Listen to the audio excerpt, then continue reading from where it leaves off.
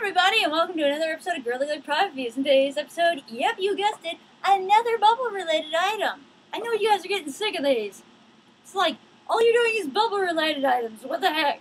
I'm just trying to get rid of them. We got Hello Kitty bubble. We got this at Toys R Us clearance area. The exact same time I got the Princess Bubble tea kit thing. Alright, it says here on the back, it says, Mini wand to blow mini bubbles for that man with the mini dick. Alright, so we have our little ribbon here. Hello Kitty red as always. The little face of Hello Kitty, very, very cute. Oh my gosh. I remember having something like this when I was a little kid. I think it was like a diamond. I think it was that had it. Holy crap! That's pathetic. If you were trying to empty this entire container, it would take you like, I don't know, maybe 2 years sitting there constantly blowing. Just look at the size of this stupid bubble blower. Oh, this is a bad one. The case is cute.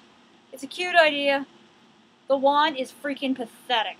They weren't kidding when they said mini wand for mini bubbles. That's like microscopic wand. Microscopic bubbles. That's what they should have written down. I have to give this piece a 5 out of 10. Because of the fact it is cute, it's a great idea. But in the long haul, it produces a very small amount of bubbles, and that's not a pun. Like, it produces, like, the smallest amount minimum.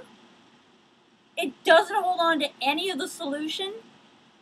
It's not a good piece, but it's a cute aspect. If you're a Hello Kitty collector, I would say get it for just, like, the ornamental value, but if you're a bubble enthusiast, I wouldn't. This is not a good piece. Unless you're a bubble collector and you collect the bottles. I don't know. So, yeah. That's not a good piece. Save your money. Buy something better. Buy this. For like the price that I paid of this, like this was $4, you could buy like four containers of these things. Like, oh my gosh. So yeah. Till next time, people, this has been Sky Pie. See ya.